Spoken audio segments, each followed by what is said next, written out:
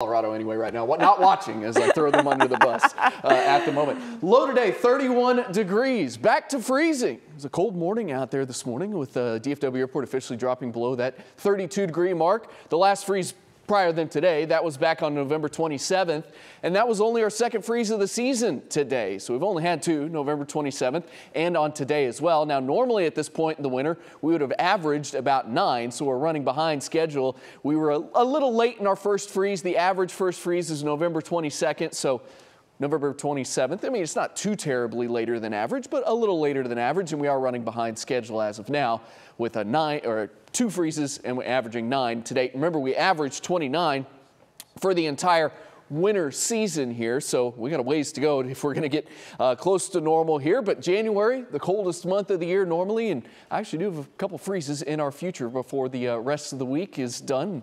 We'll talk more about that in a little bit. In the meantime, 56 the high today, right on normal for this time of the year. The low, as we talked about, 31, which is a little below normal. Normal low is 37. It's nice to see the rainfall that we had leading up to Christmas has gotten us above normal for the month.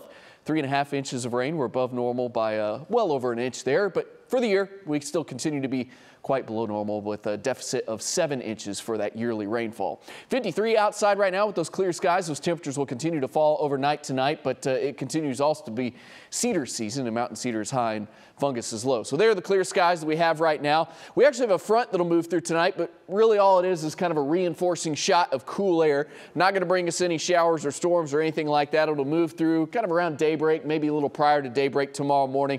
All it's going to do is kind of shift the winds back out of the north again, and cooler air will spill into North Texas tomorrow, and actually going to be a little cooler tomorrow than what we were dealing with today. Not so much in the morning. Most of you above freezing, but it's still cold to chilly start. Mid to upper 30s. I mean, there could be a location or two outside of DFW that briefly drops down to that freezing point tomorrow morning, but I don't expect as widespread freezing and frosty conditions out there tomorrow morning like we saw this morning.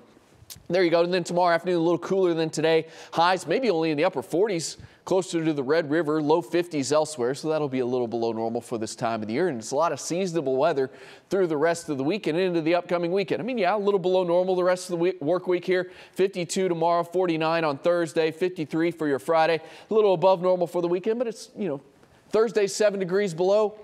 Sunday 7 degrees above. So you average that out and right around normal. So there you go. I mean, it's just about what we expect. A little above normal at times, a little below normal at times, but I don't have anything to worry about as we head into the new year either. For your New Year's Eve plans, an early look at that. 7 o'clock, it's 50 degrees. 10 o'clock, we'll drop down into the 40s. And by the time you're ringing into the new year, it'll be chilly. Do you expect anything else on a New Year's Eve evening for you? 42 degrees by the time we roll into 2024.